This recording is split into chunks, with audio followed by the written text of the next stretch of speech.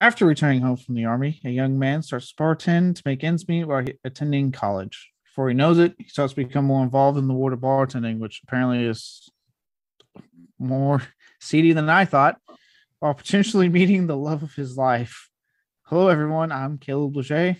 I'm Connor Eyzaguirre. Welcome to a new episode of Beyond the Bad.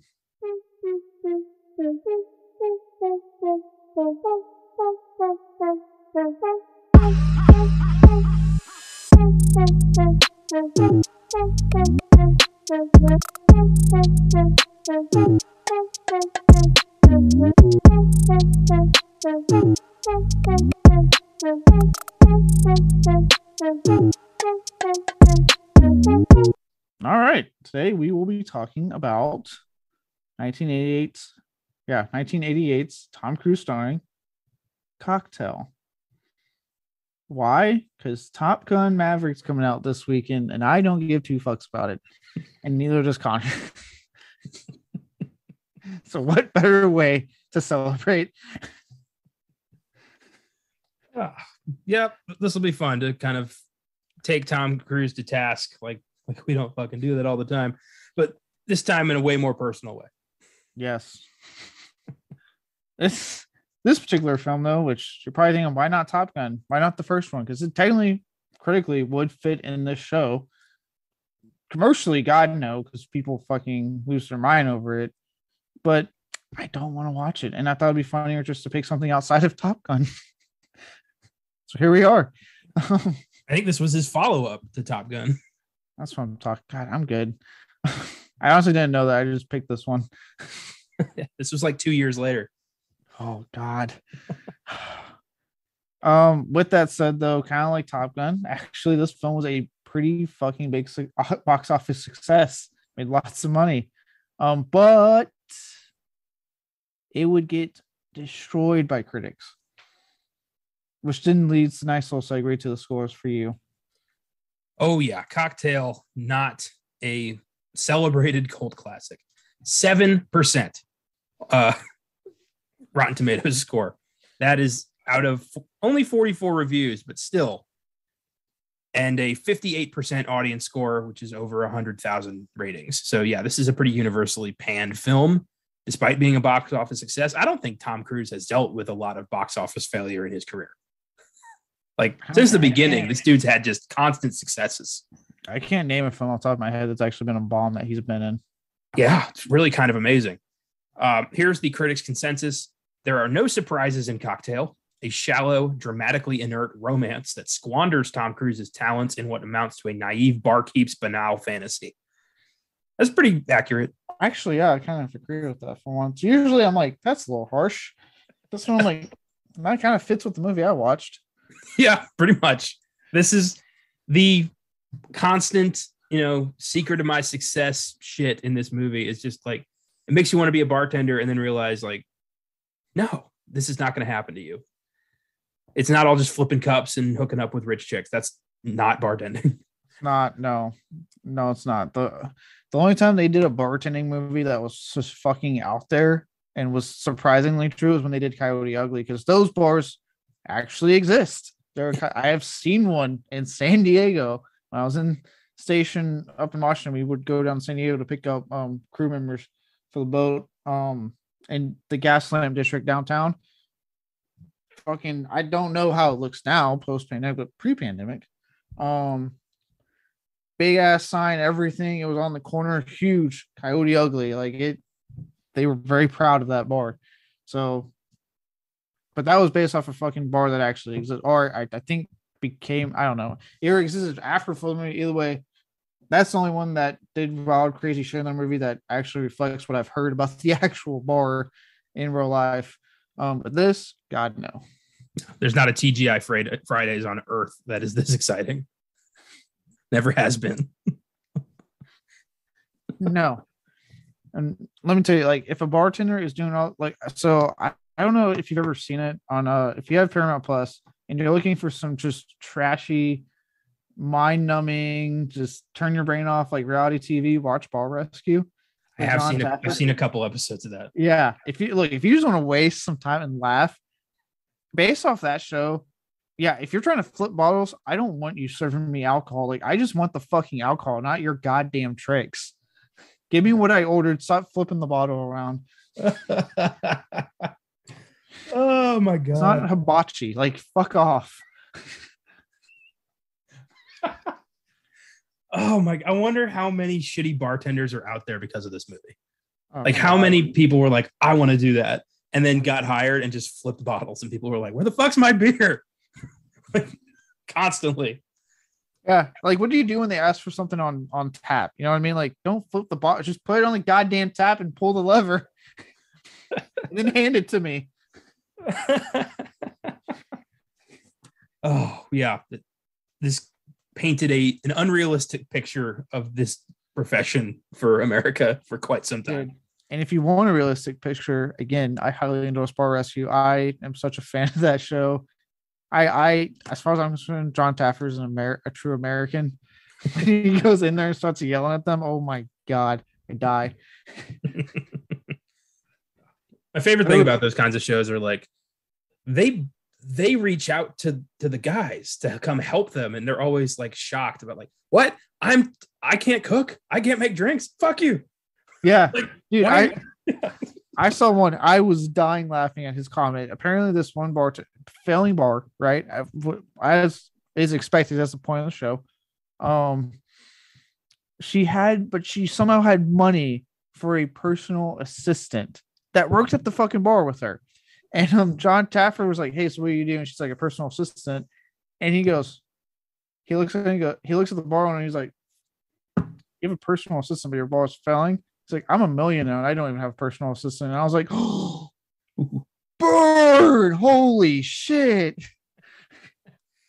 Jesus, what a sense of entitlement. That's amazing. I was like, "That's awesome!" Like, I have more money than you. I'm successful. I don't have a fucking personal assistant. I do shit myself. It'd be hilarious if after that episode he like fucking hired her. Now you're my personal assistant. I realized it looked fun.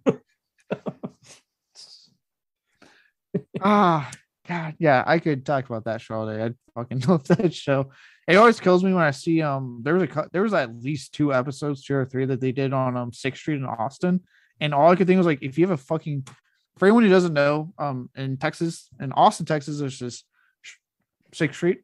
It's lined just filled with bar after bar after bar after bar. Like college students, it's a tradition to go down there and bar hop and see if you can make it to the whole street. So if you have a failing bar on that fucking street and you can't pull people in, they're guaranteed because they go there all the fucking time, you're bad. Yeah, if you're gonna fail with that kind of prime real estate, you should not be in this business. No. I feel like it's harder to fail than it is to succeed in that scenario. Like, you got to really like fuck this up yourself. You have to try. Wow. Yeah, but moving away from that, as always, like I like to do before we go into production, this is your chance, Connor, and my chance in a way, to give me your honest opinion on Tom Cruise and his very lengthy career. Do you go Gaga over the Tom Cruise? Radio Gaga. Do you feel like you want to be in his danger zone? Oh my God. I never really liked him at all. I think I like a hot take button so I can start pressing it. Hot take. I think he's a good actor. I think that he has his moments where he really excels. Films like Born on the 4th of July and Magnolia, Tropic Thunder, a couple of the Mission Impossible movies. But overall, I think he is absolute slime. I think he's a terrible human being who manipulates people, who uses people, who berates people, who lives on his own weird little cloud and thinks he's a god. And I can't stand him. I want to see him fail so hard. But as a performer, I think he's pretty good sometimes. But, I've often, I separate the men from their work, the actors from the performances, directors from their work. So I have no problem saying that, some of his performances are really good, that some of his films are really good. But as a human being, if I ever met him, I'd spit in his face. Yeah. So those are my thoughts on Tom Cruise. I mean, I'm not really far behind you on that one. So I'm very much, like I said, I know it gets tough sometimes if it's someone you actually do like as a performer. When it gets to the whole separating art from artists, it does get tough. I know I've expressed it in the regards to like Marilyn Manson's music and how I was a really big fan of that growing up. I still am, but that's one that got tough because of the allegations, kind of what he did for me when it comes to my taste in music. Yeah. Tom Cruise, it's been a little less hard for me to really be. It's real easy to separate. I'm with you. I do not like him as a person.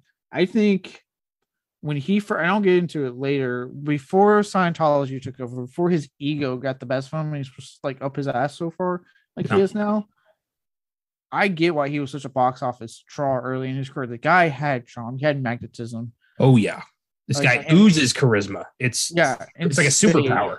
Yeah, so I think like there was at some point a good Tom Cruise underneath all that, and then as Scientology took over, as his ego just got bigger, and like you said, he never had a fucking bomb. Yeah, like it just changed, and he's become this to me a piece of shit human being. Like he's a terrible outside of Scientology. Just the stuff you hear about, obviously it's been resurfacing, or they've been bringing it back up because the movie's coming out this weekend. But how he treated sailors on the TR for the filming of Top Gun Maverick, I'm not going to go over it right now because I've said it like ad nauseum before in the past. How he, even though he was trying to bury it, I want people to be safe for COVID. The way he talked to people to be safe was just rude, borderline. Like, dude, that's not okay. How you go about it? Yeah, I hated the. A while back, he did this interview with, I think it was Matt Lauer, where he went off on psychiatry and medication and antidepressants, and like really just condemned mental illness as like a personal problem that like isn't something society should deal with. It's something that you have to deal with. And it was like so out of left field cold. And I don't think enough people talk about that. His just blatant disregard for humanity. He doesn't give a fuck about anybody. He's been trained and coached by the church to just, live in a bubble. Like you said, I'm sure at some point there was a decent human being in there, but Xenu fucking ate his state and soul, and now he's gone. He's gone. And that's why, like, I didn't mean to go, like, I know on that rant with the left and right, but that was like the left and right that went up. So that's because like it was like a day where like one of the podcasts I listened to, the movie Crypt, they made their little jokes about like people acting like the pandemic's over, and having to get that fucking, which like I said, I'm getting tired of hearing that on that particular side. Like, shut up. No one's acting like it's over. Yeah, no one's acting like it's over. We just got told we can drop restrictions. Like, calm down. But it's like that day that was said, and then I read about how he went on this whole thing at cons about how like this for Top Gun Maverick. This is a theater movie. It's not coming out on streaming. I would not let that happen. I'm just one of you guys. I love me. I'm like, dude, you delayed a film. Act like an asshole the whole time so people can see your precious movie in theaters, and instead of just seeing that like what it was when this was happening, which is the studios didn't want to sell in the movies, they had to release them. So they thought, hey, let's do day and date so then people can still see these things. Now, with that, could the studio, I'll give actors and the directors this much, the studio should have been consulting with them for contract reasons before that. That was shitty on them to just say it and then be like, yeah, we don't want to talk about what we're going to do for your contract, right? It's like, what the fuck? Like that part, and it's kind of like the whole thing that happened with, Scarlett Johansson and Disney. Like that was shitty on Disney to do that, absolutely. But it's like, dude, like you are so far gone from humanity here. Like, I want this film to bomb so bad, so people can be like, yeah, your movie's not going to save cinema, dude. Like, it's projected. Down. It's projected to make about like 180 million opening weekend. I know, because the reviews are coming in. People are saying it's better than the first one, blah blah blah. I'm like, god damn it. So as a person, I absolutely despise this motherfucker. but he has picked movies I really fucking like, and I can't lie in that I am looking forward to new Mission Impossible. I hate that the trailer came out just so in 2023. Like, fuck you. I could have waited next year to get that trailer. Like, fuck you. But am I looking forward to it? Yeah, absolutely. I actually really like the Mission Impossible movies. I liked Live, Die, Repeat, Edge Tomorrow, whatever the fuck you want to goddamn call it. I was really entertained by that movie. Real quick, why the fuck did they do that? I don't know. It bugs me. Edge of Tomorrow is the name of that movie. It's what it was, it was called that by everybody. The trailer called it that. The poster did. The movie theater I fucking saw it in called it Edge of Tomorrow. And then they tried to backpedal that to Live, Die, Repeat, like when the DVD came out. And now there's this confusion. And I just like, ugh. I don't get it. I'm like, I like the movie. You just stop worrying about the title. You had a good movie. Just call it what it is. Groundhog Day in space. Yeah. Which actually, I think that's me that really made me start to get into Emily Blunt more. I don't know what it was, but goddamn, for looking at that movie. I'm more into his drama than I am his action movies. I don't really like a lot of his action movies, but I really like his dramas. Yeah. Okay. Now that is a hot take.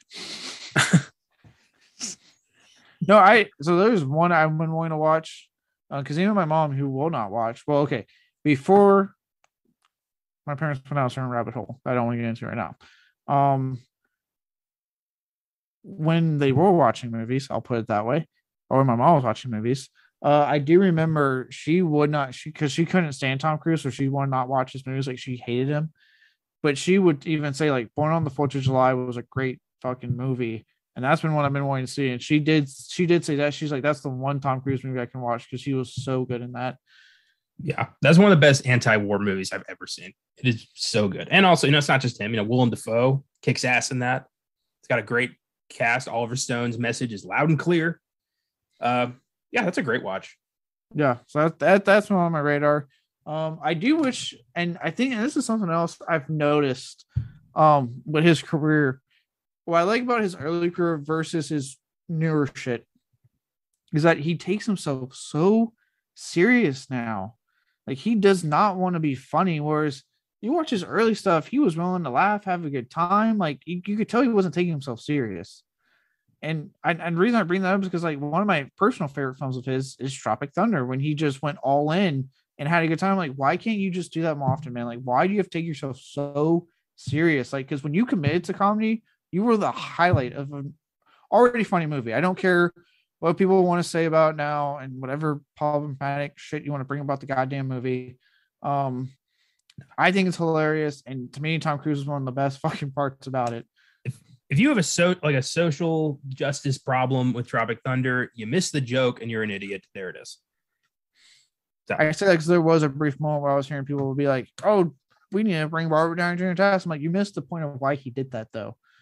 Yeah, like he wasn't being racist. I get it. I get the history of blackface. I understand the history. Like, but he was making fun of method acting and that whole thing that actors are now getting called out on. Actually, anyway. He was making fun of that. Yeah, that movie mocks method acting. It mocks, crazy control freak producers. It mocks the dark side of Hollywood. It's such a smart movie.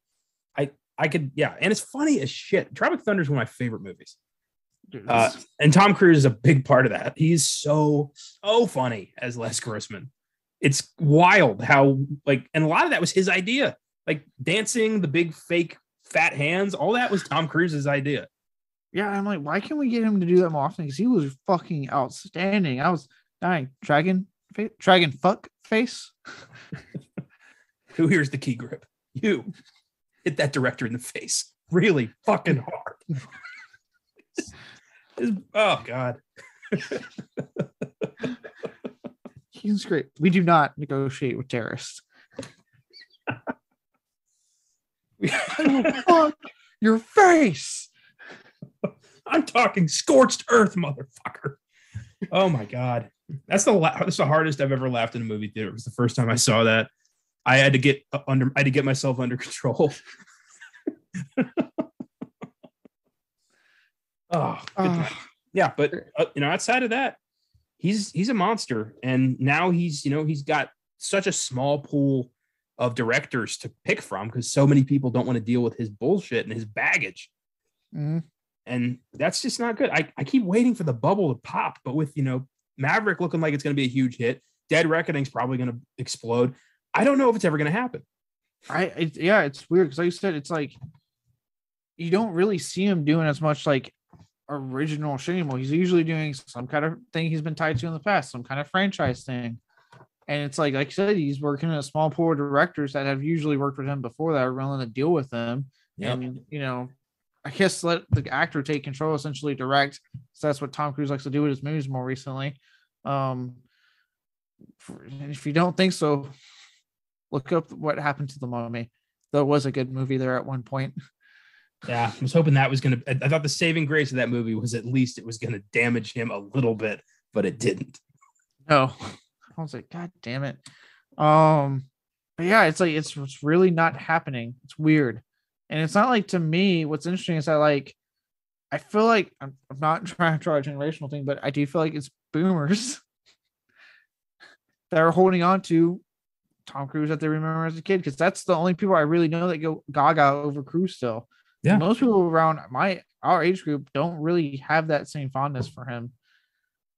He's a movie star, and he's been a movie star as long as I can remember, and as long as my parents can remember. He's just been one of those constants of Hollywood that seeing him as anything else doesn't feel right. And I kind of understand that. A lot of people don't like to let go of the past, but at some point, like, how many Top Guns and Mission Impossibles and Edge of Tomorrows are we going to get before people start saying no to Tom Cruise?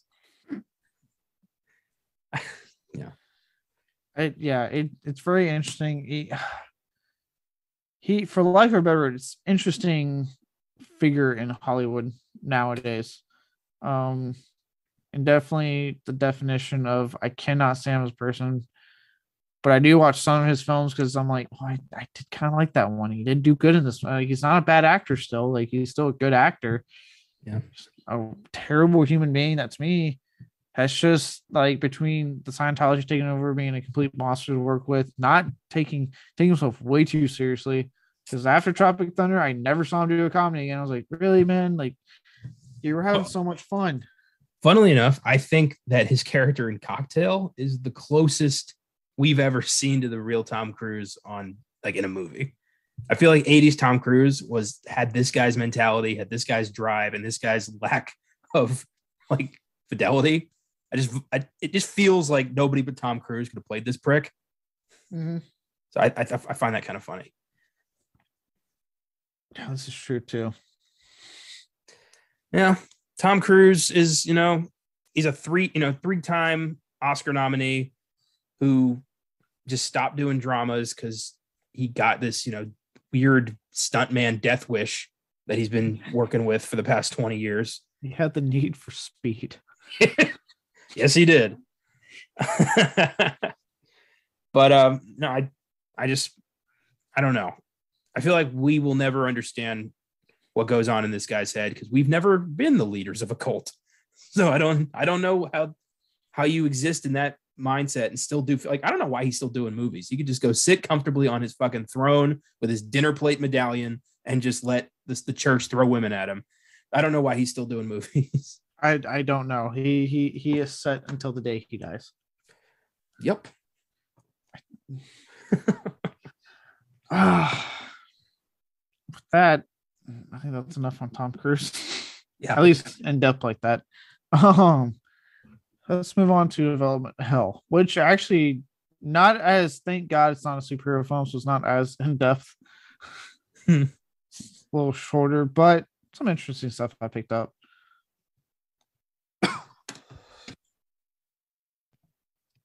So starting off, this film was actually, I didn't even know it because I wasn't paying attention to the credits. Probably it's based off a book. Yep. A semi-autobiographical novel by Haywood Gold. I hate hearing semi-autobiographical. I'm like, just either go all in or not. Yeah, either tell your story or make something up, but don't try to make yourself king of the fucking mountain when you weren't. Yeah. With that said, still love 8 Mile. Respect him and them. I feel like he's earned it though. Did this guy earn it? Haywood Gould? I don't know who No, he is. no. Eminem absolutely earned it. And he followed up by getting the Oscar for fucking the song, for Christ's sakes. So Yep. he earned it. And then did a surprise fucking performance like what, 2-3 years ago at the Oscars. About then, yeah. Yeah. So yeah, he earned it. He's a rap god, for Christ's sakes. Yeah. Gold worked as a bartender in New York from 1969 to 1981, quite a while, to help support his writing career at the time. So he was, writing this book, bartending. So he was trying from a lot of personal experience. During this job, he would meet lots of interesting people behind the bar, and rarely it being someone who started out wanting to be a bartender, right? So like any job, especially any job you've had, and you can apply this really to any job you've had in food service. And if you worked at, like I worked at Subway briefly for a time before, where I'm at now, these kind of jobs that you kind of do to make ends meet, but you're not exactly hoping to make it a living.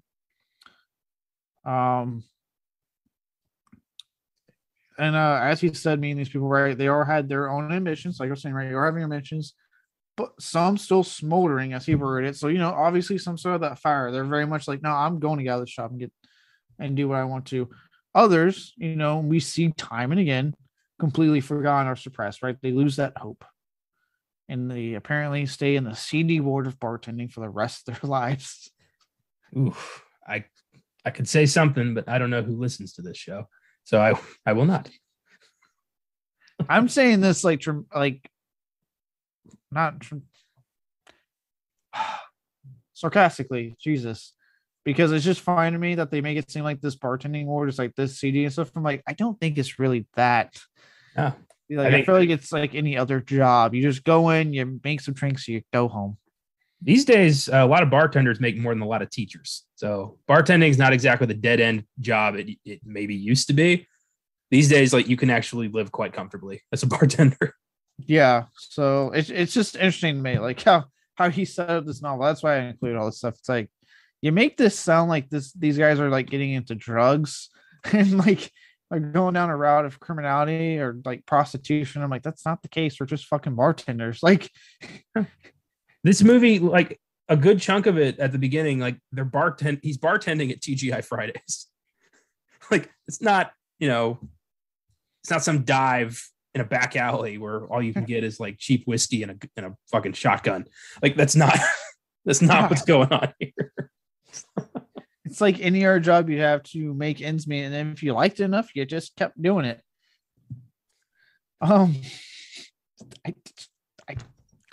Yeah.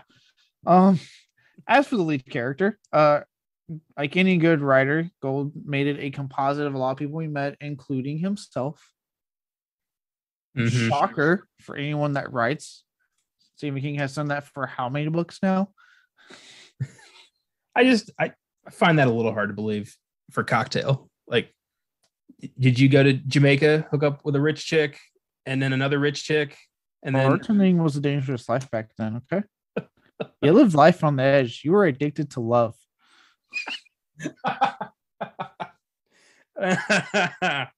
Jesus, song hasn't got out of my head since I listened to it watching the movie. Well, luckily I have a quote to back that up. In his words, again, here's the quote. They are his words, not mine, people.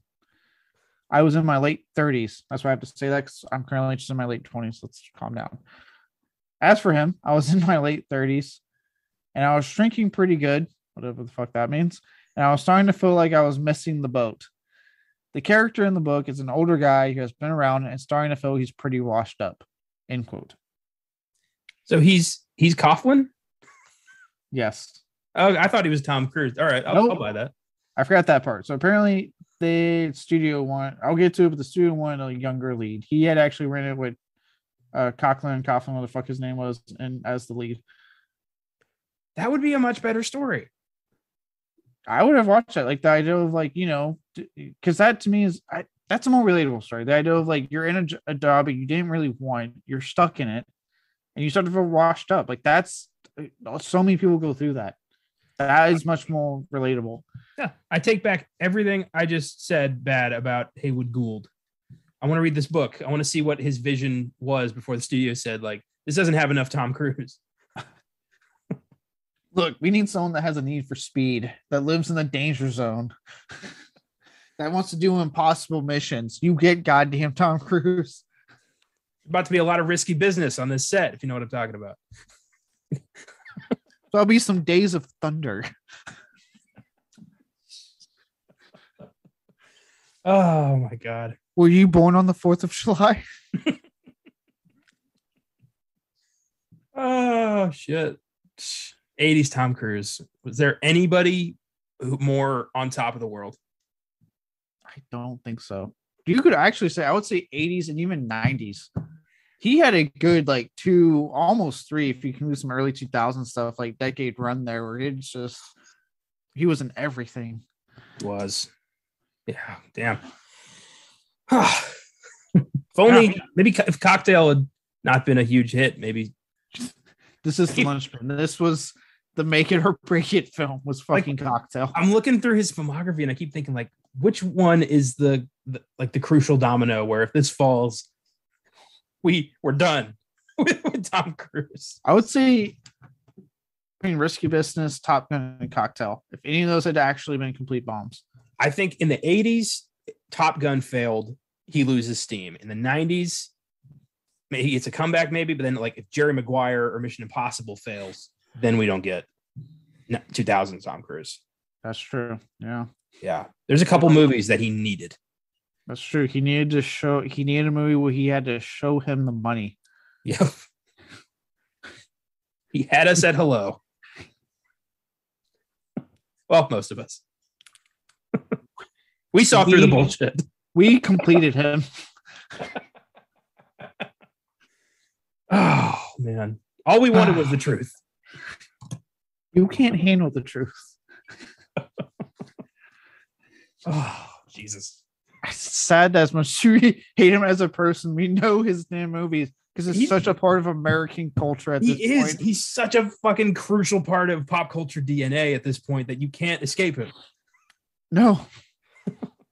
You have to, like, it's almost like you have to be like, and he's done so many type of films that at some point you're going to watch something he's been in, whether it's a drama, an action film, a comedy, even his brief movie or two with horror, aka War of the Worlds, for those who want to go down that route. I don't recommend it. It's not a great movie. That is not a horror movie, but continue. It can be it's adjacent. It can be in the horror genre. It's aliens invading and destroying Earth. That does not make it a horror movie. That makes it a sci-fi movie. I will die on this hill. Sci-fi horror film. No, but continue. Sci-fi horror film. Mm-mm. Looking at his, did he do any real horror movies? Let's see. No, he's above that. Would you count The Mummy? Because I know Universal didn't. Unfortunately, I would. So he's done sci-fi horror and action horror, but not true, balls to the wall horror. Mm. So if you want to watch his allegations, I should say, of horror with sci-fi and action, yeah, Mummy and War of the Worlds, but not either film's not that great in my opinion. He's 59 years old. Scientology, man, keeps you young. Apparently, Jesus Christ. Looking through, I'm still looking for horror. I'll get back to you. Legend is the closest I can find. I've heard a lot of people actually Legend's pretty good. They're wrong. It's not. I don't know. Josh has the arrow. I'm gonna have to give it a chance. I didn't like it. Tim Curry was awesome, but maybe you're wrong. I didn't like it. I thought it was boring, but I like Tim Curry as the devil because that's a match made in heaven. That's actually made me I want to watch it. Oh well, I guess Interview with a Vampire. Oh fuck yeah, of course. There we go. I just forgot about. Yeah, that's right. All right, so I guess would we count Legend? Legend, Interview with a Vampire, World Awards, or Mummy. Take your pick there, ladies and gentlemen. I want to say based off public opinion, the only one. Well, Interview is the one that people like the most, and then Legend, and then the other two, and then World Awards 50-50 with people. For me, it was the ending. Actually, I was kind of on board until the fucking end of that movie. which I heard is how the book ends. I'm like, that's fucking stupid. And then The Mummy is just utter trash. Yeah. I'm not referring to the 1999 cinematic masterpiece starring Brendan Fraser. That is flawless. Yeah. That is one of Connor's sacred 10. Yeah. That's a flawless film. That's where I have a meme I keep meaning to fucking show you. That's really funny with that. Nice. I'll see if I can find it after this. I got you. Is it the one with Arwen from Lord of the Rings being like, looks like I got all the horses and all that? No, it's a text going on. I guess this guy gets like mad at his wife because she didn't want to watch The Mummy, and he's like, have you not seen the 1999 cinematic masterpiece starring Brendan Fraser called The Mummy? And then like the lady talks to you, says something that clearly he's like, and he goes, you clearly haven't seen the 1999 cinematic masterpiece starring Brendan Fraser called The Mummy. Apparently that's a thing, because I saw a meme that was a bumper sticker that said like, I'd rather be at home watching the 1999 cinematic masterpiece The Mummy starring Brendan Fraser. Like, I don't know when that happened, but I love it. I'm glad. It's a great goddamn movie. Amazing movie. All right. So now that we know that you can at some point watch any genre of film that exists, and Tom Cruise has put his stamp on it for better or worse, that's subjective. Except that if it's his version of The Mummy, that's objective. It was for worse. Yeah, that's a fact. Try to tell me that movie's good, and I will destroy you. On that note, back to Cocktail. So, like, yeah, as you said, right? And I forgot to include that. Yeah, so the book was not the would get changed when it got picked up. So Universal would be the first company to pick up the film rights. Notice I said first. Here we go. They were the first ones to pick it up. Gold actually was brought on board to write the script, and he did change it from his novel. So he himself said, hey, I want to change it. Elements of that would work, better. Kind of like no one come at me because I know she's made some horrendous comments, but how J.K. Rowling was when it came to doing the movies of Harry Potter, if you will. I think Haywood Gould he was still after that $1 million, and this was his ticket. This is how he was going to get it. So he's like, all right, I'll do anything you want me to do. For the most part, he did. I'll get to it, but there was some fighting. Ooh. Yes. With that, so he changing some stuff from his novel.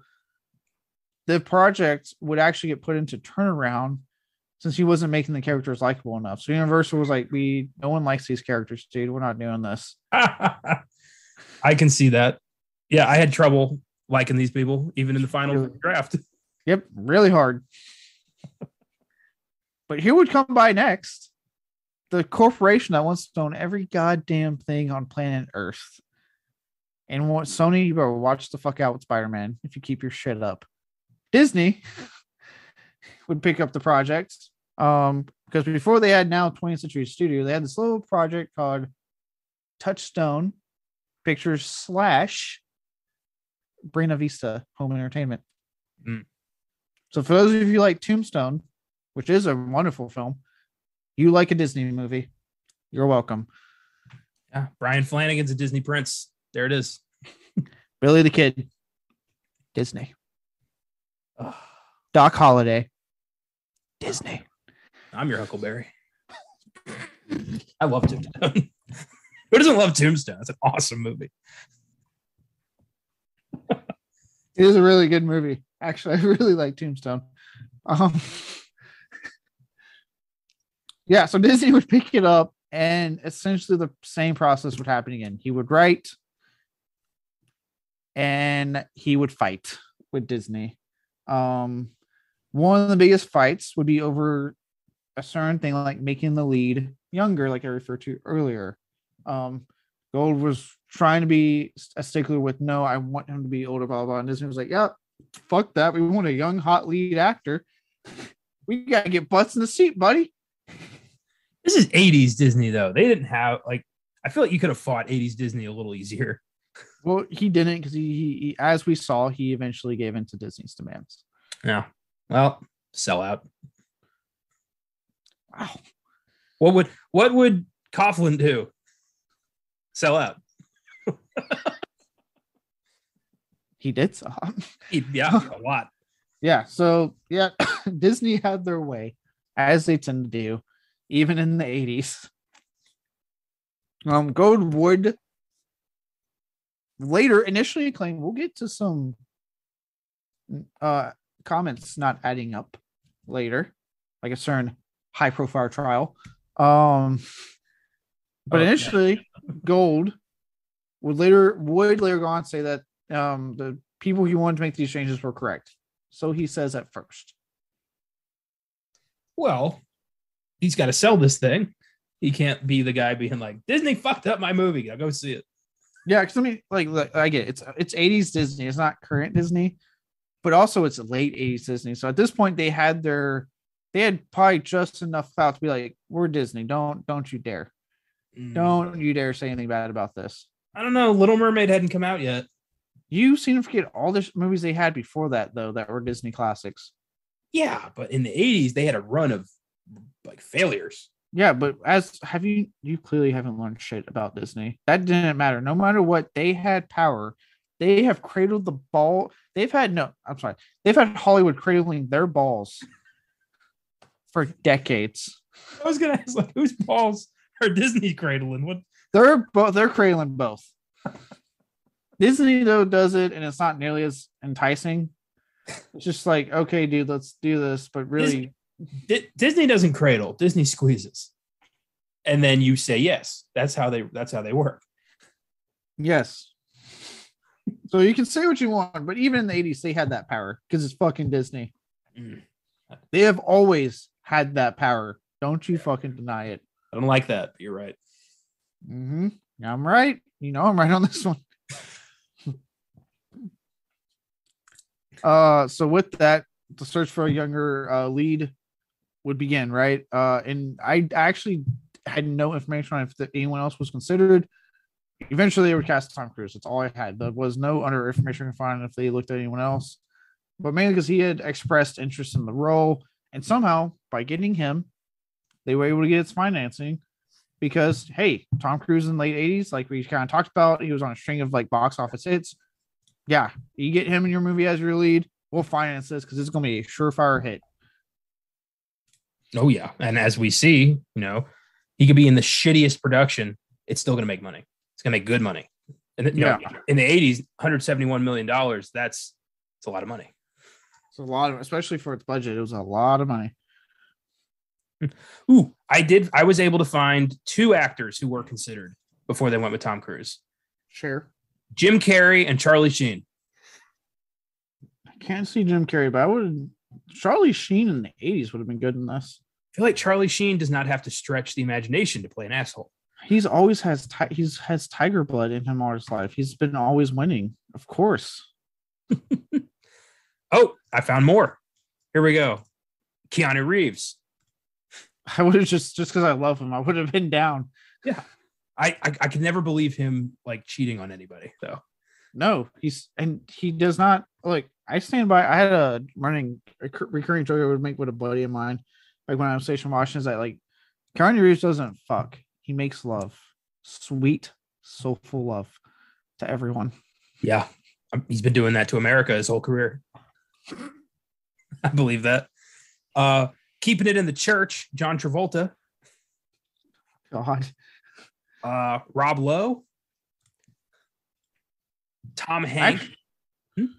I'll say Rob Lowe in the 80s actually would have been a very interesting choice, I think. I think he could have pulled it off. This probably would have been a good vehicle for 80s Rob Lowe. Yeah. Hanks, not a chance in hell. He's too nice. Yeah, he's America's dad now. Like, I just don't see it. Get this. Steve Guttenberg. Bill Murray.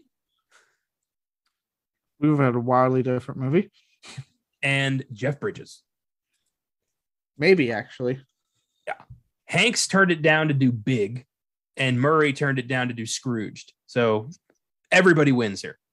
Yeah, I will say wins that. I like Big, I do, but I do get when people are like, I can't watch that film because the ending. So I'm like, yeah, I get that. It is weird that like they were like, yeah, let her sleep with them, and then he ages back to a kid. Mind you, technically, mentally, when that happened, he was still a child mentally. Yeah, and now he gets to go to school and be like, I banged a 30-year-old woman. Yeah. Who's in charge now? I know what a pussy feels like. Jesus Christ. Didn't she say something like, look me up in a few years? Yeah. And I'm like, okay. I saw an image of like where the Zoltar machine is. Like now it's a Pepsi machine. It was just like a perfect, like, that's the final fucking nail in the 80s coffin right there. Zoltar's a Pepsi machine. No. Oh, but yeah, those were the guys who were almost Brian Flanagan. Okay. I think Tom Cruise is probably the best bet. Yeah, Tom Hanks, like, I say America's dad. Are we ever going to just call him America's granddad eventually? Like, he's when's that change happening? He's been America's dad for a while now. I feel like Keanu is America's dad now. He's reached that age. And Hanks, after playing Mr. Rogers, he's our granddad. I feel like Keanu Reeves is just a national treasure that America must protect at all times. Yeah, I agree with that. You cannot let him be hurt. No, he's the best. He'll be fine. I feel like the country would riot if like he was ever wronged. What'd you say about Keanu Reeves? I saw a funny like fake article. It was numerous women accused Keanu Reeves of extremely appropriate behavior. And I got really scared for a second. I was like, no. And I was like, oh, okay. Oh, thank God. I actually heard, like, if you look at the pictures he takes, he never actually touches. His hands are away. People, like, he hasn't actually confirmed why he does that. Some people think it's to avoid anything. Others think it's because of his heritage. It's like some kind of like greeting things. He has like a whole lot of mixed heritage in his blood. I'm gonna go ahead and assume he's a very nice guy, but he also does not want to get caught in any potential scandal. So it's a smart way to do it. It's a smart way to do it. But yeah, this is unfortunately not a movie that we can rave about Keanu Reeves. Hey, he does Cocktail. We might not get Bill and Ted's Excellent Adventure, so I think it's a good trade-off. It is, because I really do like Bill and Ted's Excellent Adventure. Damn. Whoa. As for Tom Cruise's older co-star, because they didn't get rid of the older person completely. He's not the primary focus. They would cast Brian Brown based off his performance in the film FX. That's how they got him. Okay. He was just kind of, there to just give him terrible advice. He was an asshole, and I'll get more into that later. During our awards, I have some things to say about why would you keep a friend like that? Yeah. Yeah, for sure. But yeah, actor's fine. It's just, this is a terrible character. And I hope he wasn't like this in the book, because then I'd be like, yeah, I don't care about this washed up character. Like, let him be washed up. He's a horrible person. Yeah, this is what happens when you're a bartender who's constantly fucking your friends' girlfriends. You end up alone. Yeah, no one likes you, bud. The bottle tricks that we were talking about earlier, believe it or not in the book. Apparently, Gold randomly showed both Cruise and Brown this, and they got so enamored they wanted to include it into the movie. You got to be really, really fucking careful what you show Tom Cruise on a set, because if he likes it, it's going in the movie, regardless of whether or not it makes sense. Yeah, he's done anything. You just like whip out your dick, and he's like, "That's impressive. We want it in the movie." How? That'd be a hell of a gamble to take, but if it paid off. What'd you do today at work? Showed Tom Cruise my dick. Now I'm in the movie.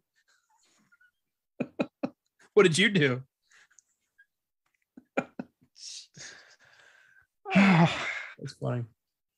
What if like Tom Cruise just popped up? Thinking of dicks. What if Tom Cruise just like popped up in a Jackass film randomly? I feel like they wouldn't give him a landing pad and like would drop him off a roof or something. All the safety measures they put in place for the other celebrities they bring on board, they're like, not for him. No. That'd be the perfect excuse to give him some like debilitating injury that just takes him out of commission forever. What if it's like they're trying to be safe, but he's so demanding? He's like, no, I do my stunts. And they're like, you know what? Fuck it. Let him do it, guys. Let's see what happens. They strap him to that rocket that like almost like the fuse almost like went up Johnny Knoxville's ass. But this time they position it so it does with Tom Cruise. Just, ah! Hi, I'm Johnny Knoxville. Welcome to Jackass. That's how it starts. Now, Tom Cruise would insist that he does the introduction. Oh, God. You would try to take that away. Can you imagine how serious that'd be? Hi, I'm Tom Cruise. Welcome to Jackass. No, I'm not. I don't want to watch this movie, Tom. No one's laughing in the background. They're all just standing there, like kind of upset that he's doing this. Knoxville looks like he's going to murder him. We finally see Knoxville angry for once. Bam runs up, does a Rocky. Be worth it. Be absolutely worth the consequences. It would. He's just. Oh. God. Yeah. No. One can dream. All right. Well. As now that all that's out of the way, I actually don't have much on the actual production. From the way it sounds, this was just another Tom Cruise movie that got shot, went about its way. Kind of. I'll get to that again in a minute. There's some interesting comments made later. I do have an interesting thing on post though. So there was a score originally done by I'm going to assume a miss. Sorry if I'm misgendering. Maurice Jarre. Jarre. I don't know how to say it. Maurice Jarre. Yeah. Jarre. Thank you. Originally done by this person. Yeah, that's a guy. I did misgender. Wow. I'm going to get canceled in 2022 already. Okay, he's dead. Jesus, we're super canceled.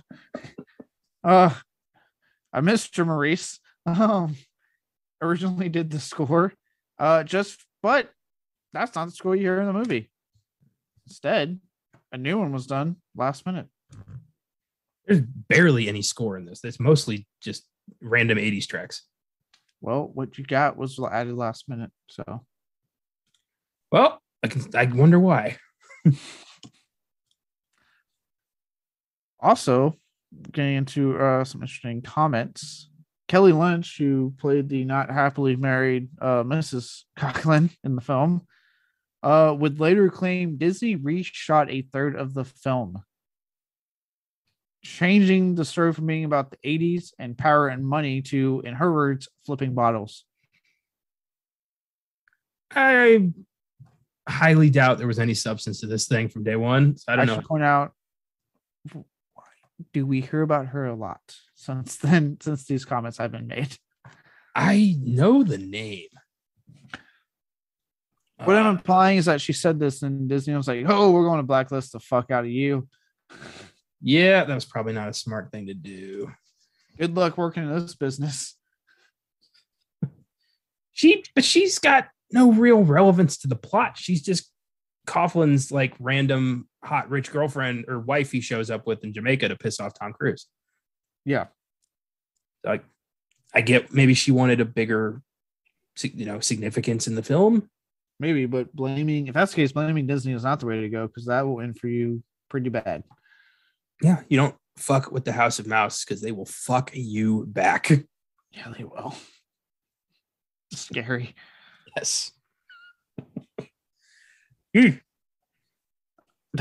As South Park showed us. Upon release, I love their take on Mickey Mouse, but going on. Upon release, the film, like I said, become a huge box office hit, the 8th highest grossing film of the year. God, standards used to be so low. Yeah. Is it? I'll say this much. It's interesting because now most of the highest grossing film of the year are superhero films. I feel like at one point it was at least varied. Oh yeah, back in the day, a comedy or like a rom-com or what would you call this? Dramedy? Drama. Or bad drama. Bad dramas. They all had a chance. they could all make it into the box office top 10 of the year. We only had like one Batman movie every 10 years. Yeah. Now it's like, if it's not superhero film, good luck. It's kind of sad. The market's been oversaturated. I mean, I'm still seeing all these movies, but I'm also watching the bad dramas. I'm trying to spread the love. I'll say I support any releases. I saw everything all at once. I found I was actually doing pretty stellar. It's like the little movie that could still doing really good. That's great. Makes me happy. Critically though, different story. As we mentioned, it was reviled. I usually don't bring it up because I think they're stupid anyway. I think they're as dumb as the Oscars. The Razzies nominated it for I think worst film of the year. I hate both the Razzies and the Oscars. So there you go. That's my feeling on the Razzies. I don't put a lot of stock in the Razzies because they nominated The Shining for worst film and like Jack Nicholson for worst performance. And I'm like, fuck you. So ever since then, I'm like, you don't know what you're talking about. Yeah. And then at first they were trying to hold strong on the Bruce Willis thing just to get enough backlash to go like, okay, we're taking it away. It's in poor taste. It's like, yeah, no shit, it's in poor taste. Like the guy came out, it's been revealed why he's been doing the type of film work he's been doing. Yeah. Michael Bay doesn't have dementia. What's his excuse? Yeah. It's like, here's Shyamalan. Like, come on. Yeah, there's so many other bad filmmakers you could name that after. You can still keep it, just maybe don't go after the guy who's losing his mind. Yeah. He has a legit medical condition that is affecting his mental functions. Yeah. Pretty fucked up. Yeah. And this is the last thing I have here. And this goes back to what I said about Gold, right? Saying something different. He would later claim that he actually was not happy with the final product. And Cruise has stated that he does not consider this a crowning achievement in his career. His words, because it can only be word like that coming out of his fucking mouth. That's funny. Not something simple like a regular term like, hey, not one of my best works. No, this is not a crowning achievement in my very successful career. I'm Tom Cruise. I would love if he ended every single sentence he said with Tom Cruise. I feel like he tried that at least once. I don't know. Just take the W, Tom. You had a box office success. Some people kind of still like this movie. I'm sure bartenders watch this movie and laugh at the inaccuracies. Take it. Or just vicariously live the life they want to through this film. I bet there's a lot of like, God, I wish I was 1988 Tom Cruise. He did this the same year as Rain Man. So still, good year for him. Yeah. Again, critics could hate it all they want. The dude was fucking somehow making box office gold every time though. Unreal, man. All right. Well, that's all I got for development hell. So unless you have anything else said, we can move on to awards. Nope. All good. All right. Now for the awards, which are better than the Razzies because it's just two knuckleheads giving out personal opinion. Two whippersnappers just doing our thing. Two jackasses. See what I did there. First up, Zack Snyder, or as we like to call it, the worst scene. Flip what I said. Your pick. This was interesting. This movie has really like three chunks. There's the New York chunk, there's the Jamaica chunk, and then there's the soap opera chunk. And none of it goes well together. But I'll get into that later. But none of it goes well together. Sorry. I went with a scene from the first chunk. It's Gina Gershon, who keeps popping in on this show, weirdly. I mean, look, I want to say this real quick. I was really hoping we'd see her boobs again because I think she was so hot. And no, I didn't get that. And not even a good sex scene. I was like, fuck you, movie. You gave me nothing. That's my scene, the sex scene. Because they don't even fuck. They just freak out in the bed. Yeah. It's so off-putting and weird. And I don't know what happened there, or if that was like the third or fourth take and they were just tired of it. But they're just freaking out under the covers. And then we just move on. Yeah. Like I said, I really have a thing for Gina Gershon. So I'm thinking like, oh, okay. And when they cut to the scene and I'm thinking, oh, okay, at the most I will get this will be my surprise. I get to see a sex scene with Gina Gershon. And no, I get this weird thing that I'm like, what the fuck are you two doing? Yeah. That was my reaction. Yeah, I'm like, don't tell me she was modest. She had found, she has done fucking showgirls. I'm like, she had no issue showing off. It was just, I feel like they could have done that better. Yeah, it was just so weird. Yeah. There You know, it's funny. I had this written down too at first. As soon as I was like, this is dumb. But I changed it to a part that happens in the third chunk, if you will. Because it never made, for many reasons I'll get into it. Basically, the entire climax of this film, as like just that whole scene that when he runs the penthouse climax scene is what I put essentially, because I thought it was so fucking stupid with him, barging his way in there to profess his love in essentially the most undeveloped relationship I've seen. Like, there's nothing telling me that she should go with this guy. And then we randomly get a plot line of, her getting cut off from her wealth, which just kind of happens without any build up to that. So like this whole scene was just stupid. And then it gets really dark. You think for a second, like something's going to happen to her baby because that whole security guard assaults her. And you're thinking, oh shit, it's going to get really serious all of a sudden, and it doesn't. It's just, this is a bad scene. It's just a terrible fuck. I rolled my eyes most of it. I was like, this is stupid. I don't like this. And his apology, even though he was better than a certain other apology we'll talk about, still shitty. Still a terrible apology. Yeah, I've got something to say later about the apology, but yeah, that scene was weird. It was just like the movie's wrapping up, but these two aren't together yet, so like let's just do it. And yeah, she should have frankly like aborted the baby and moved on. Like this is a doomed relationship that fucked around on her on a dare, and now is like, but I actually really love you, so let's do this. And she's like, no. He's like, yes. And she's like, no. And he's like, yes. And then she's like, okay, fine.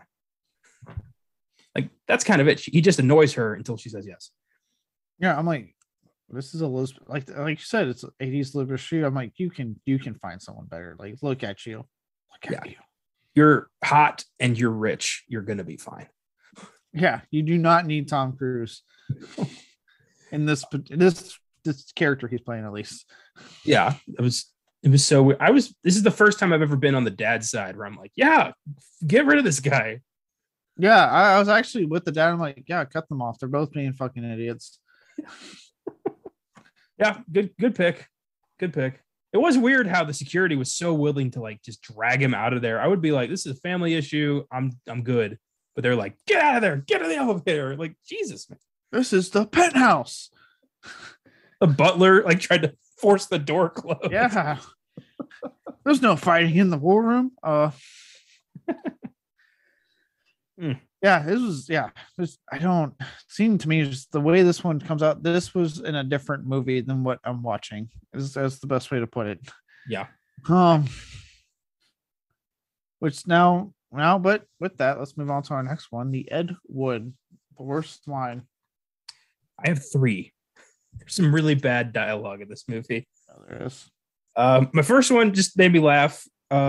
It's the night where he's trying out bartending for the first time, and that one waitress is demanding a Cuba Libre, and he just freaks out and goes, "You bitch! Why didn't you just tell me it was a rum and coke?" I kind of agree with him in that. I'm like, yeah, why didn't you just say that? So that's just kind of a gimme. And now my other 2 lines are legit. Like, who says that? My second line comes from one of his very brief college scenes where he's in a business class and nodding off. And the professor goes, "Blue shirt, 5th row, wake up," screams it. And he just is like, okay, Jesus Christ. Like, I've been in a lot of college courses. I've seen people sleeping. No professor would ever do that. Yeah, I've been in college myself. I have fallen asleep myself in a college class. I have one teacher for my sound and film class that the dude, the way he talked was so he was that droning Ferris Bueller teacher way of talking that it didn't matter how awake I was out. Like the dude was the boringest motherfucker to listen to talk because he droned and never got yelled at. I'd wake up when actually we were getting ready to leave. I'd be like, "We're leaving," and then I'd just leave. I just hate, especially in the 80s, the way teachers are represented are always just such like tyrannical assholes who want to ruin your life. And I don't like, where did that fucking come from?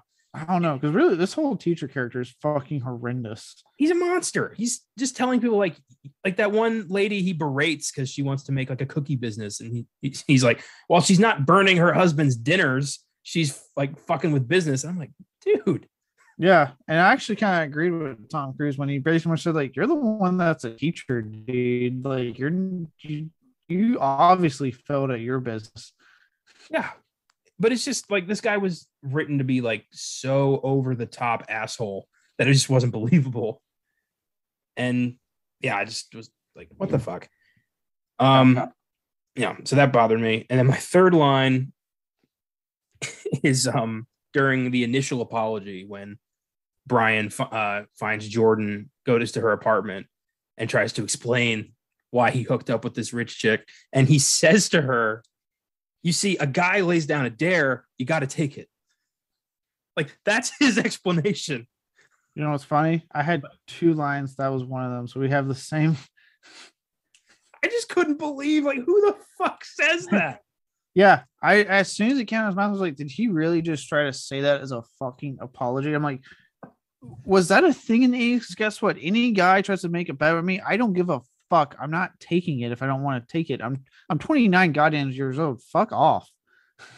Like, it was $50. You ruined a perfectly good relationship on $50. You make $50 in like 20 minutes. Yeah, it's like, dude, like, why? That was stupid. You had a perfectly good thing on. That's why I remember the whole thing. I'm thinking, no, don't. And again, that's why I'm kind of glad we're seeing a lot more of like more realistic shit now that Hollywood's being called out more often by people to more recent films. Because realistically, no, you do not deserve to have her back. If you were that quick to just throw it all away on a stupid ass dare that you did not need to take, no, you don't deserve her, dude. Like, this is your knight in shining armor, like Jordan. This is your guy. This is your hero. Oh, good luck. Yeah, that's why I said like this marriage is gonna fail. Like, because all it's gonna take is one guy to lay down there. He's gonna be like, oh well, I mean, I gotta take it.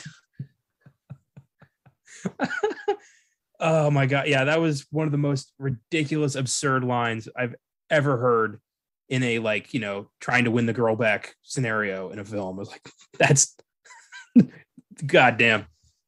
I hope you practiced that in front of a mirror first. Yeah, that was astonishing. I'm just like, no, that should have told her, like, yeah, no, not getting back with this guy. If like that's how this whole thing ended, was because he accepted the dare knowing he had a good thing going with her. Because the fact that she came over meant there was talk for taking, like, what would have happened for her to be there, especially in the 80s when you didn't have fucking cell phones and stuff like you do now.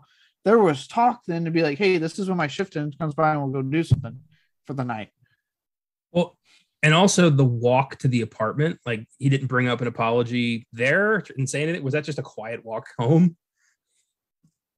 Yeah, it's like, what the yeah, God, this line just infuriated me. I was like, well,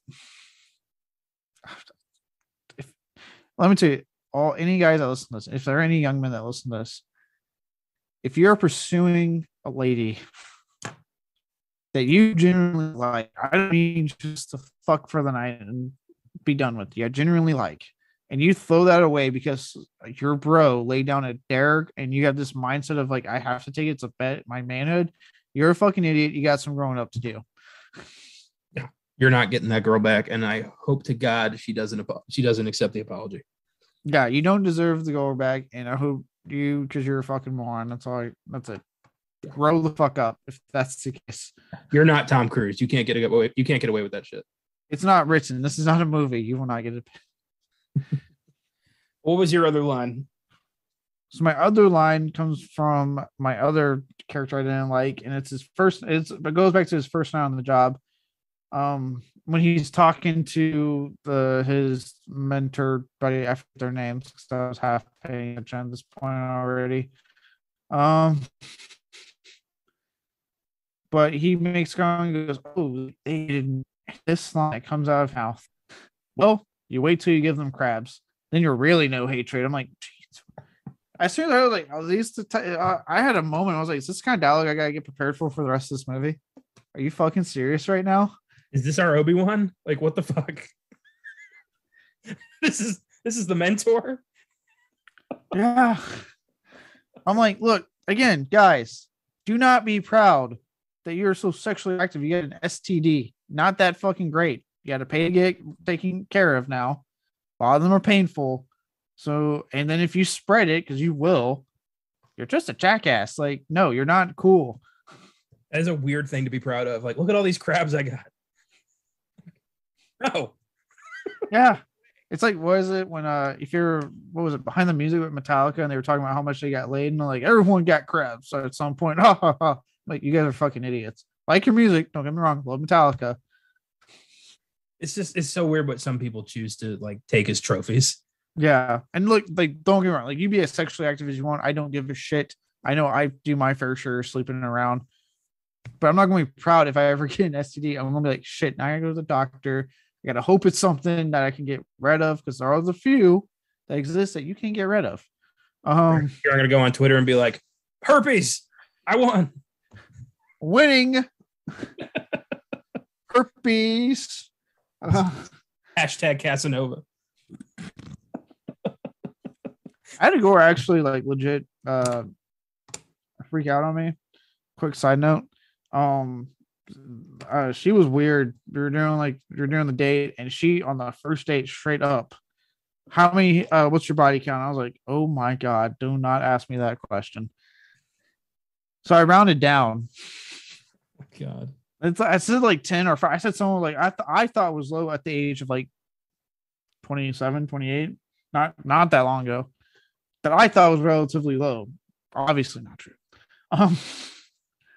And she like lost it. And then she's like, well, have you gone to the doctor to make sure you've been tested for STDs? And I was like, I'm thinking in my head, no, because nothing's felt weird down there. Everything's freaking fine. And she like legit, she's like, oh, yeah, that's a lining. I'm thinking, okay, you need to leave because this is weird. Like, she was horrified at the thought of like that many I could be giving her an STD that I don't have. Well, shit. All right. I don't back up what I'm saying essentially about like, don't be proud. That's why you don't be proud, because in real life, they'll probably just freak out. Yeah, probably. Because no one wants an STD. No. And yeah, except for Coughlin, who's just very proud of it. He was very proud of those crabs. Yeah. That's what the story, that was the moral story, to go with, like, to back up why you shouldn't be proud like this guy. I have mixed feelings about that story, but I'm going to back you because you're my friend. Mixed feelings. I don't know where the mixed feelings land. I get why she'd be a little bit like, whoa, like, are you being careful about it? Like, I get why I was too. I told her that. As long as you were like, yeah, like, I'm careful. And then she was still like, oh my God. Then okay. I told her I was careful. Moving on. I'm not saying I don't understand. I'm just saying, like, I get. I'm saying it more to support why you should not be proud. If you have an STD, I don't, but if you do, don't be proud you're giving it to people. Of course, they're going to hate you. I got a sidebar here. I got to be careful about who I name in this story. I just won't use names. A friend of a friend of a friend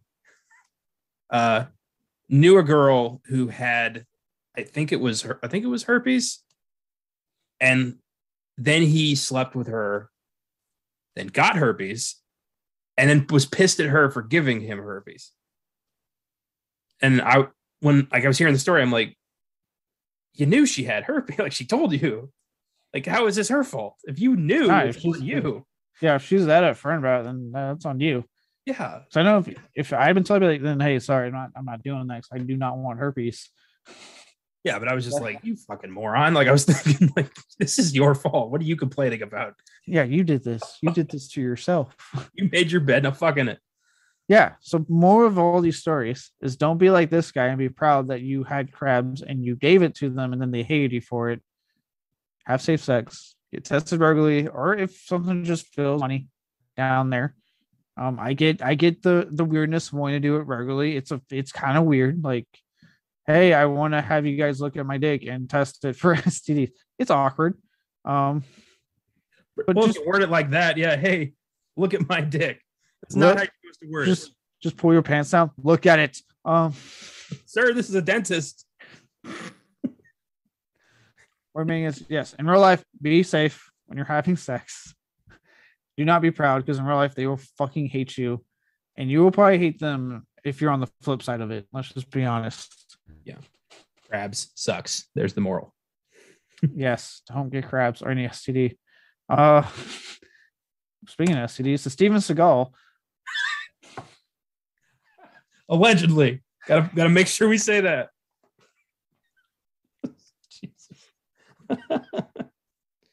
If herpes was a person, worst performance.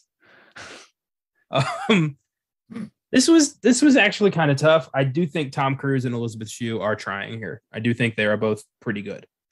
I went with Brian Brown as Coughlin.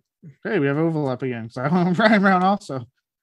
I think he's a terrible character. I think he's a terrible friend. I think he's a terrible mentor. And I think the performance is stilted, one-dimensional, and monotonous in his delivery.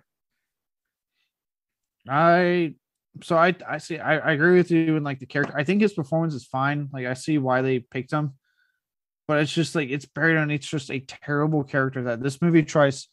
It seems to try hard for you to like that, which is the weird part. It's not like the movie's going out to be like, hey, here's a terrible character, and this is why you should hate him, right?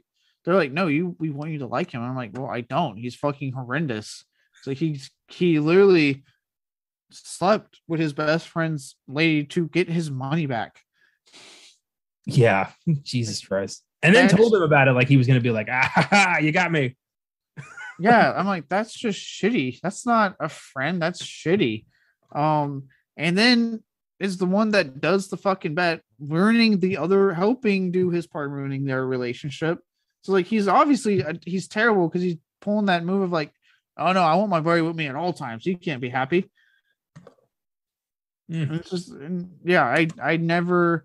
And the constant having to tell people I'm his mentor. I tell him everything. And I was like, that breaks less of you trying to, like, you're proud and that you're that desperate.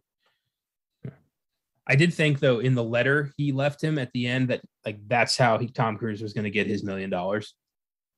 I was thinking that for a second, but then it was more like a, hey, turns out my life sucked. See you in the next one.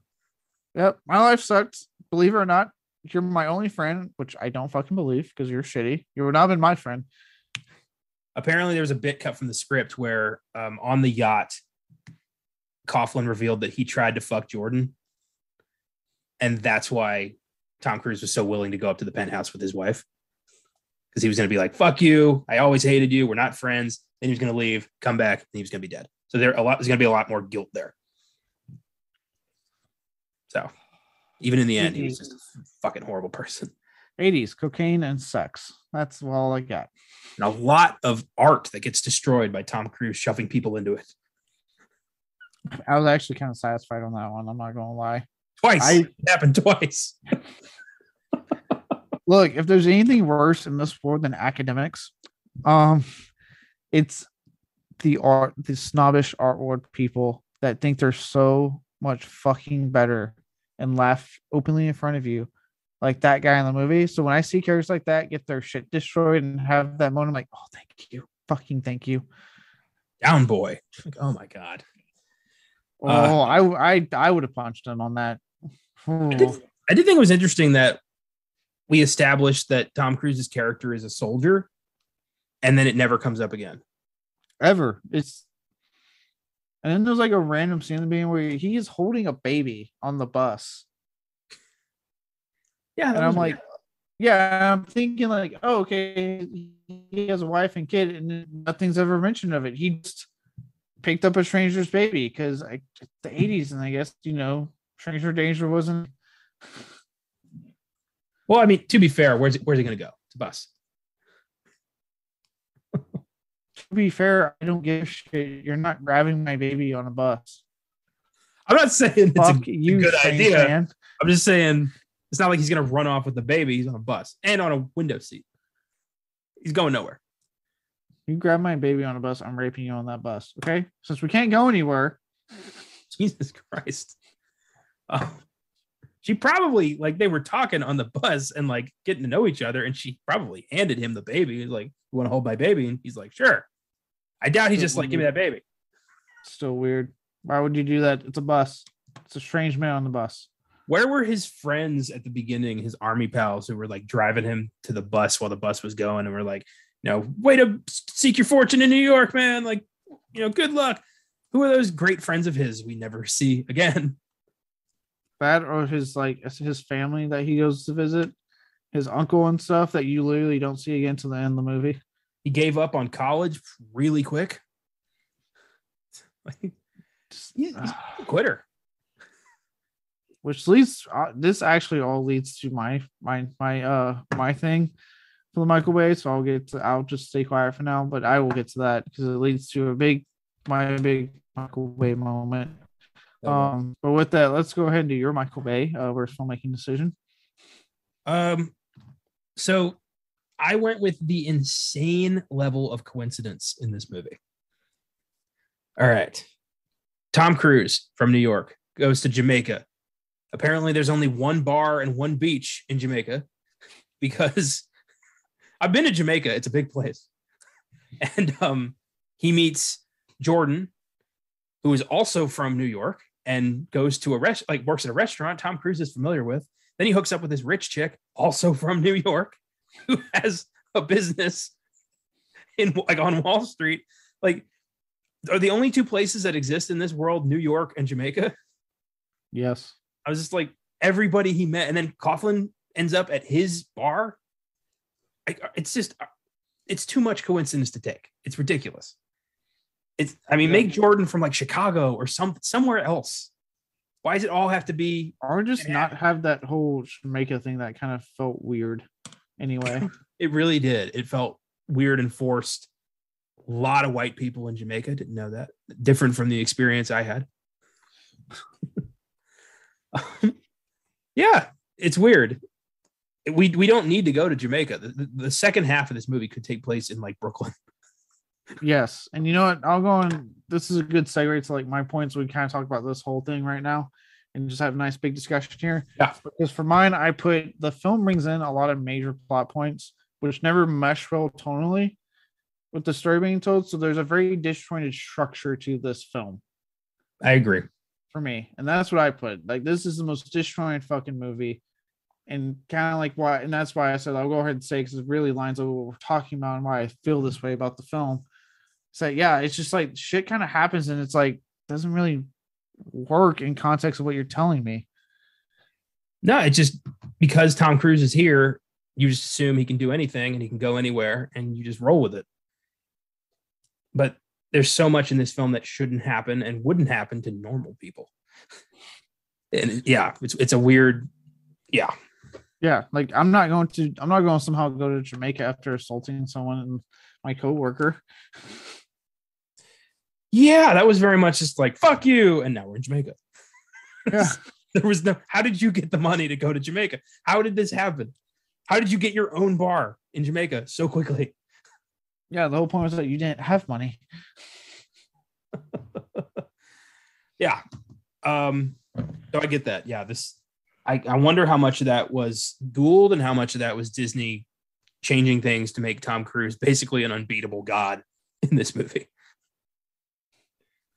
I am a golden god. He fails at nothing. Like everything he tries to do, he succeeds amazingly.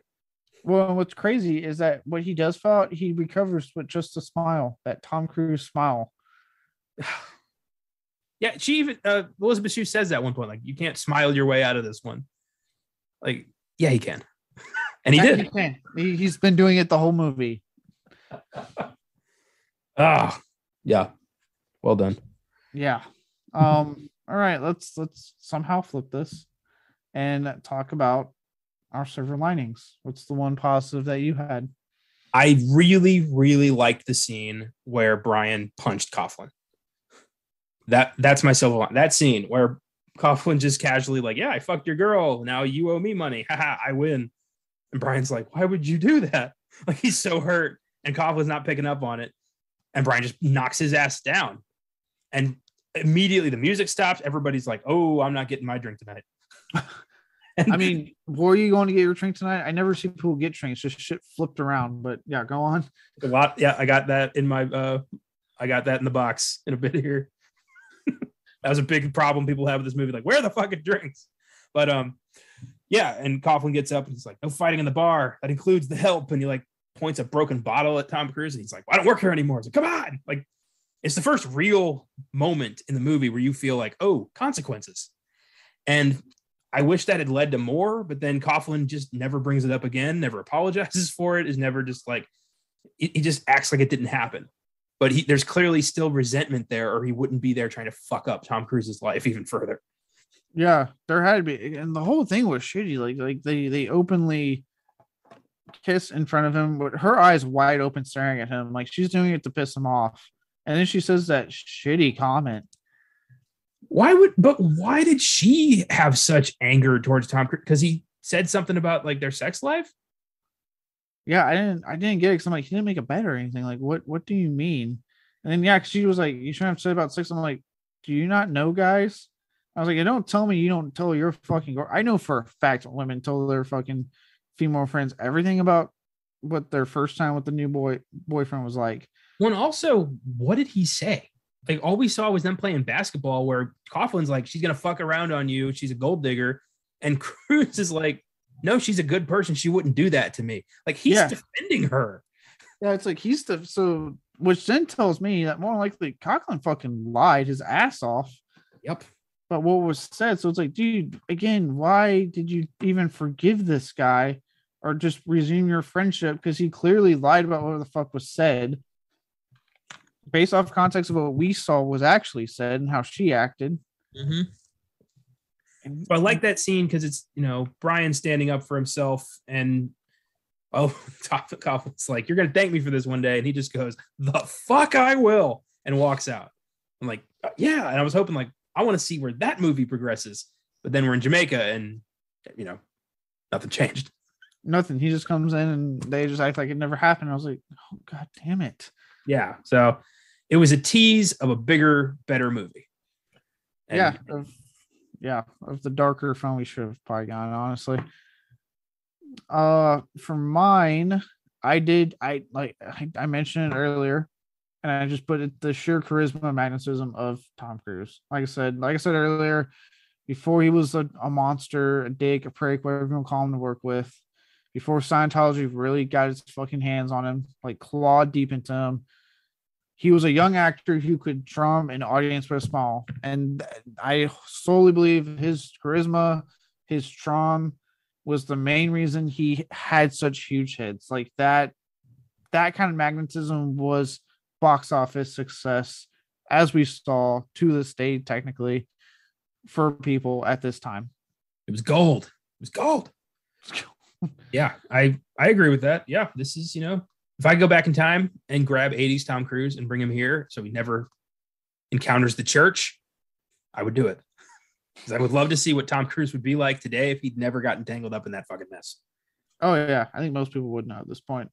Yeah. Ah, what a waste. I'd save Travolta too. Yeah. God. That's a story for another day. I'd love to live in a world where we don't have a Battlefield Earth movie. Or Travolta having constant career killers / resurgences. I feel like that would still happen. But we wouldn't have Battlefield Earth. Something else would have fucked that. I was like, I think we still would have had Battlefield Earth just without Scientology involved. That would be weird if he just stumbles onto this L. Ron Hubbard novel. It's like, this is pretty good. Anyway. Well, that's all I got for mine. And with that, let's move on to the next segment that will hopefully be interesting. Because I haven't seen these, but let's find out what's in the box. What's in the fucking box? Give me the gun. This film's pretty hated. A lot of shit on Tom Cruise, a lot of random, like, this made no sense moments. One of them I thought was really funny, but then, you know, it was revealed that Elizabeth Shue was rich, so it made more sense. But one of the posts was, how long was she on vacation? Yeah, but then I was like, she's rich. She can be on vacation as long as she wants to. She can literally just live the rest of her life on vacation. I don't know. Until she gets married to Tom Cruise. Now she cannot do that. If anything, she's lost a lot more than he has. But like, why is she working in a diner? She doesn't need to do that. Yeah, that was crazy to me. I'm like, especially because like she wasn't cut off then. Like she was getting the money. Dad expressed all interest in being able to just keep giving her money. So I'm like, you're choosing to work when you don't have to. And don't give me the whole, you know, she wants to be independent, make her own way in life shit, because she's in Jamaica indefinitely, which she didn't pay for with tips. Exactly. So. And I'm sorry, if I was a child of a rich kid and I wanted the whole, like, I want to make it my own way, I'm not doing it being a fucking waiter. Fuck that. I am finding at least a decent enough job because guess what? I'm going to say right now, sometimes, every so often, advantage is a good thing. Yeah. A nice leg up can be good. And in a case like that, if you're growing a wealthy family, I understand if you want to earn your own money, that's fine. Take advantage and get yourself a decent job. Go, just do it. Don't you have that over me? Do it. I'm not jealous. Well, I thought that was funny, but I decided not to include it because I'm like, well, she's rich. That's why. But I do have 5 good ones for you. This has a 2.7 out of 5 on Letterboxd, which isn't that bad compared to what we've looked at in the past. The only thing that hit 3 so far is Showgirls, which still baffles me. Cult following. Shrug on that one. So here are 5 hilarious Letterboxd reviews. Number 1, this is from Matthew Newton. The alcoholic in me was getting stressed out with how long it took for Cruise to make a drink. 2 stars. Yeah, good point. He flipped a lot of bottles, made like 3 drinks. Yeah. I would have been, if I was at the bar and he was doing his stupid little, like, turning the music off to have the crowd go, addicted to love. I'd be like, stop and make my drink. I'm right. Just give me my drink. I ordered a Jack and Coke. What is taking so long? Did you mean a Cuba Libre? No, it's a rum and Coke, dipshit. Yeah, I'd be like that dude from SpongeBob who got his pizza but not his drink. He just freaks out.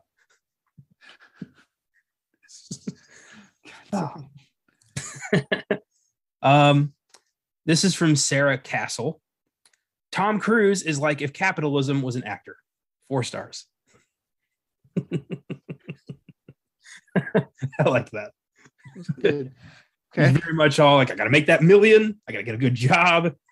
Like, I got to be a bartender. He's very much got a capitalist mindset from beginning to end. He does. Great. He even turns down the money. Yeah. Which is weird. At the end, he's like, love over capitalism. That sounds like something a communist would say. Jesus Christ. Yeah. Or laugh. He just all of a sudden pokes the elevator. Show me the money. This next one's from Kip Boucher. This was so shit. I forgot I watched it. 2 stars. I've seen some bad films. I haven't had that happen. Yeah, I've never watched a movie and be like, I've seen this before and I hated it. I can't imagine what that feels like. I wonder how long it take. Like, how long is the film where you're like, wait a minute? I guess if you watched it in the 80s and you were like, 3 or 4 hours deep in an 8-ball, I wouldn't remember it. This one's from Nosferatu Reese. I am fitting considering I literally watched 79 Nosferatu right after this. I know, that's why I was like, I got to put this one in there. I immediately spilt the drink right after this movie. Fuck you, Tom. 3 stars.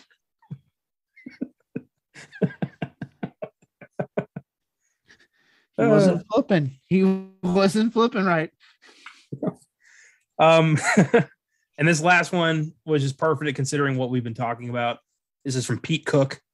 I like the bit where Tom Cruise suffers absolutely no consequences for his actions and learns absolutely nothing. 1 star. Yeah, me too. Yeah. No, instead he somehow gets to go going to get married and he's having twins. I'm like, none of this should be happening for this man right now. No, this man should have gone back to Jamaica and been depressed. It should have ended with him basically on his way to becoming Coughlin. He should have died. We should have seen him commit suicide and end there.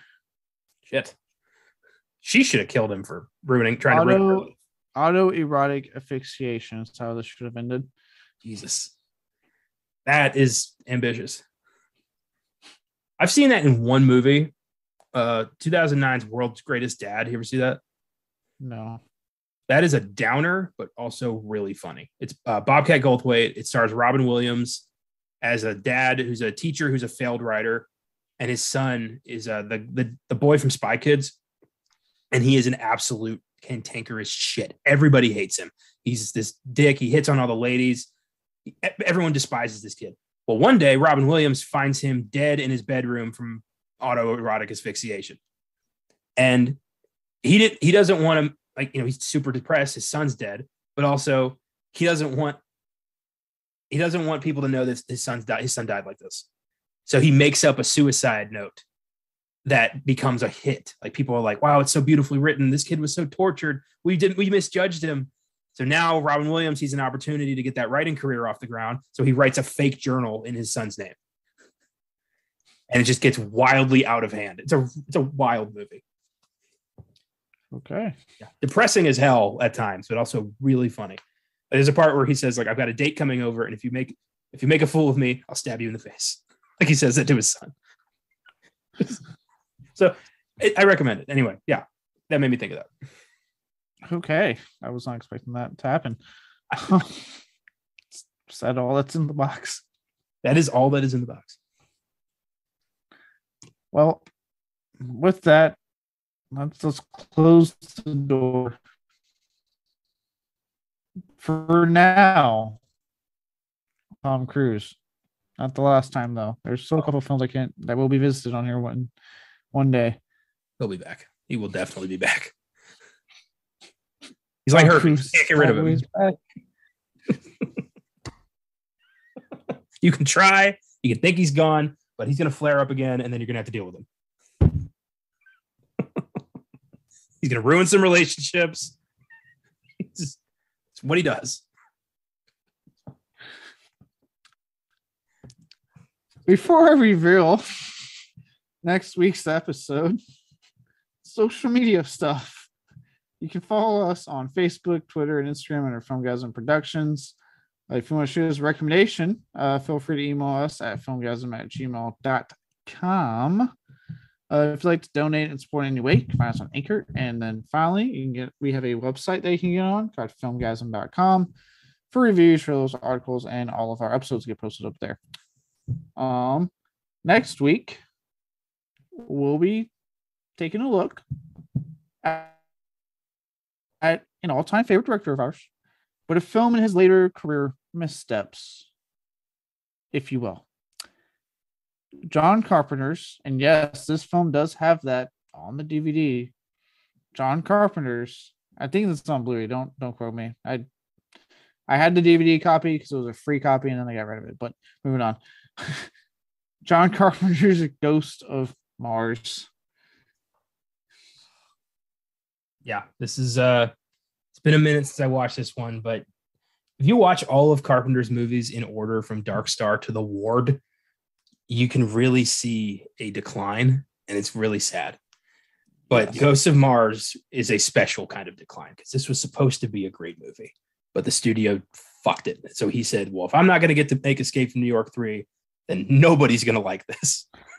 So I'm excited to talk about this next week. You're all going down with me. Basically, yeah. If I can't fuck Natasha Henstridge, I'm not making a good movie. Anyway. On Filmgazm, Colson, if you guys remember him, it's been a bit. He'll be making his long-awaited return to talk about the cult horror film The Void that he picked through a really funny story I heard before we recorded. God bless you, Colton. At least I know somebody's looking at the reviews. The fact that he wanted to do one movie and then it's like, oh, well, it's on. They reviewed it. That means we did it. It's like, no, actually, no, doesn't. It's actually the opposite. Like when we do episodes and it's like a film, especially when now that we're doing, I should have time to do it again. But when I'm seeing like if I need to write a review on the episode or not, and I look outside, I'm like, oh, I already wrote a review. Do I agree with what I wrote? And I go, feeling still stands, score still stands. Sweet, not writing shit. What happens to me a lot is I'll watch a movie and then sometimes my thoughts will change, but then I'll be like, I don't want to fucking write it again. I'm just I don't. It's like, I don't want to. Yeah, I'm sure I still agree with most of this. Yeah, and even if like my score changes, if my points still stand, I'll just be like, oh, I'll just have Connor change the score when we do that episode. It's fine. I've changed scores without changing the review, and things are wildly inconsistent, but I don't care.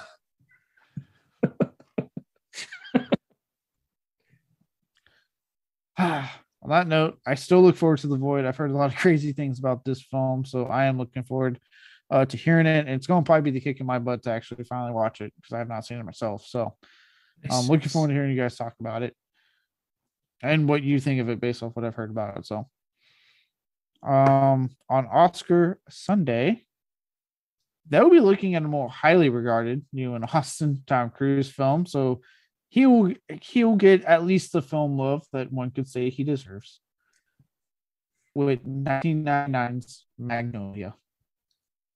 Yeah, this is a film where I do think he is incredible in. So I may contradict my thoughts on Tom Cruise on that episode with this episode, but just, you know, I think he's a bad person, but a good actor.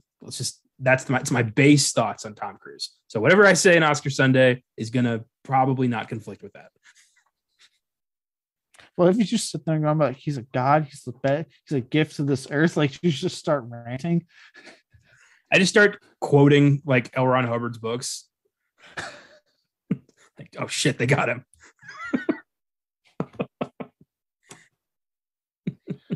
God damn it. I am clear. Like, no.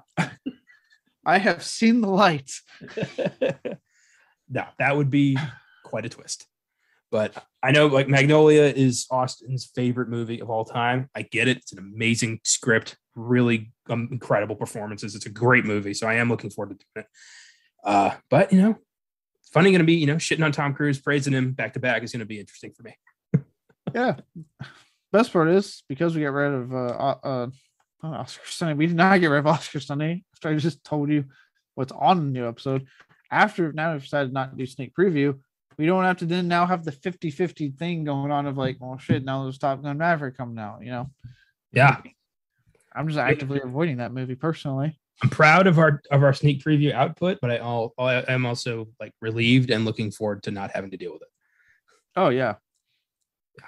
Yeah. Now I don't have to, you know, sit there in our fucking Hercule Poirot film. Yeah, see? That was one of them where I'm like, yeah, that wasn't. Anyway, we're not dropping them from the feed or anything. It's still our fourth show. We still did it. Still going to be there if you guys want to go back and listen to the past, you know, year and a half in film. So there you go. Yeah.